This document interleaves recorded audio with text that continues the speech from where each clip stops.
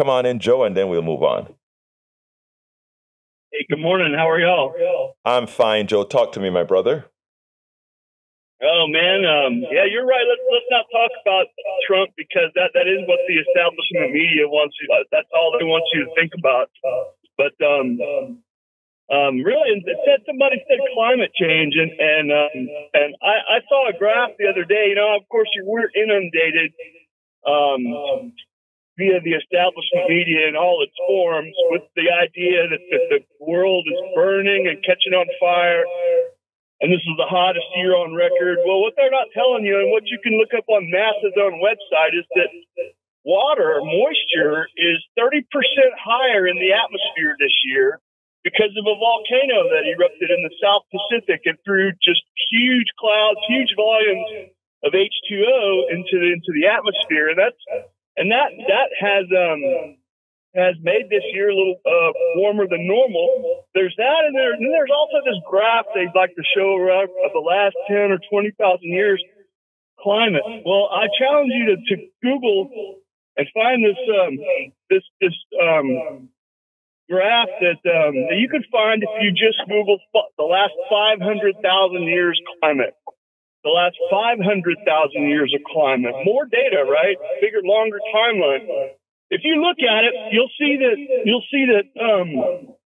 there's some dramatic swoops upward, and then it comes back down, and it goes for a few tens of thousands of years, and then it goes up, and then it trickles down for tens of thousands of years, and it goes up, and it trickles down for tens of thousands of years, and it does that about, 12 or 15 times, and then it goes up, and that's where we are right now, right? That's now. And if you look at it in context of the last 500,000 years, well, is that out of line? No. This is a normal pattern that's been going on for 500,000 years, and the data is right in front of you. But, that doesn't sell electric cars, and that doesn't transform the economy and take money from one set of people and give it to another set of oligarchs. So, we're just not going to... Okay, Joe, Joe, first of all, let me let you know that a lot of what you said is actually correct. All right. Now that I've said that, let me tell you what some of the issues are with climate change. Do you know what gradients are, and the speed in gradients as well, right? You are correct that we do go in cycles. We go in cycles of freezing and warming, etc. But what we have reached is a cycle where humanity exists, because again, we're exist. What has happened for humanity to exist? We have done things like turned all those dead animals from millions of years and dead trees from millions of years. We've turned them into sequestered carbon, which leaves a particular balance in the air that is maintained. Now, it is true that over time, if without man's control, things like the forests and these other things will eventually burn again, throw more carbon in the air, and we'll go through all kinds of cycles again. What we are saying, those of us who not only believe in man-made climate change, notice we're saying man-made climate change, we realize that we are having an impact that speed up or slow down certain things. And the question that I put out there is it in our best interest to continue speeding things up in the cycle where we cannot adjust economics to run with what we are doing to climate? Can we adjust to the severity of these particular events that occur? So, what happens in a lot of times is that when we are arguing these issues, we polarize ourselves and we allow the plutocrats, like, in other words, you are with one set of plutocrats and it might seem like I'm with another set of plutocrats in that I want electrical energy, I want renewable energy. You are probably just fine with fossil fuels because, hey, it's there and it's cheap and we can burn it at will. We shouldn't be in that kind of contention as I see it. We should be what is best. Alberto. Yes, sir. I got my hand up for a second. I want to just interject one thing. Yes, go ahead. Equation. You're missing half the equation, okay? And as I drive around the northeast side of Houston, I see that other side of that equation. It's just glaringly simple. It's everywhere you go. What is the other side, sir? It's these solar-powered carbon sequestration units that we allow to be destroyed all around us in mass. What is that? Right? It's called trees. It's called a tree. Yes. And it's a solar-powered carbon sequestration device. But Joe, let me stop you because I got to go to Gonzalo, but let me stop you. You're right on that again, but let me just tell you, because we did the math, right?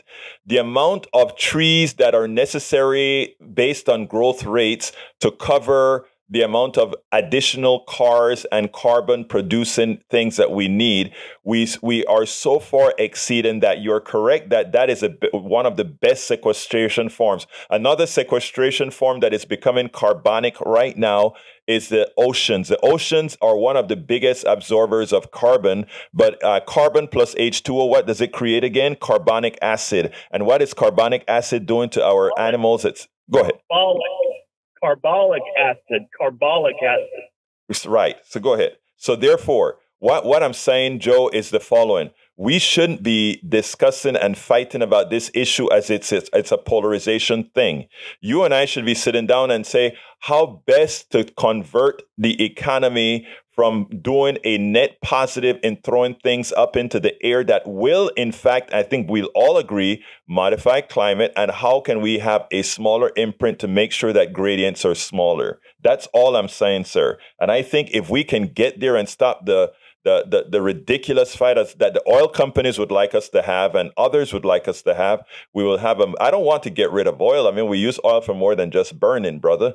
But, but we have to get in some equitable place. Don't you agree that we have to come somewhere close to that? I do, and we should also recognize that the place that we're in right now, as far as the data goes, is not that exceptional. Well, let me stop you there for a second. It's not exceptional. Wait, Joe, listen to me on this one. I need you to understand this one. It's not exceptional over 10,000 years. It is exceptional over 100 years. That's all I'm saying. If you take, and that is what I wish more scientists would just come out and say. We can say this honestly. The problem isn't that this stuff wouldn't occur. If you look at it in the cycle over 10,000 years, hey, I get you, brother. But when we're talking about these changes over short times, that is when engineers talk about we don't want large gradients. We don't want large gradients because bad things occur in large gradients. That's all.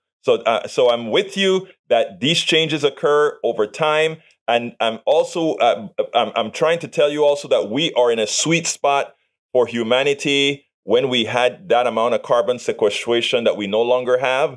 And I'm saying this change occurs in a small amount of time. So if your fight should be, in my opinion, go ahead and talk about planting the trees. Go ahead and talking about we don't have to go crazy and just cut oil like yesterday, but we have to do things in a manner that says we're going there. And eventually, I think we're going to have some sort of the environmentalists, some of my environmentalist friends going to kill me here, but I think we're going to have some sort of a nuclear carbon sequestration process. In other words, we can't use oil to sequester carbon, but we can use nuclear to sequester. But again, I haven't thought this particular thing out. I'm just saying. Anyway, I got to go to Gonzalo. Give me a quick closer, Joe. Hey, Joe? The quick closer is quit using climate change as a club to just beat everything with. I don't think. Okay, Joe. I'm sorry. I want you, Joe, I need you to do me a favor. I need you to do me a favor. Instead of looking at climate change, folks that are beating your brow with as a cudgel, let's try to create that kind of a bridge, really, because you are a thinking person, and more so than those folks that just say oil, oil, oil. So you can be a bridge. Raise it another level.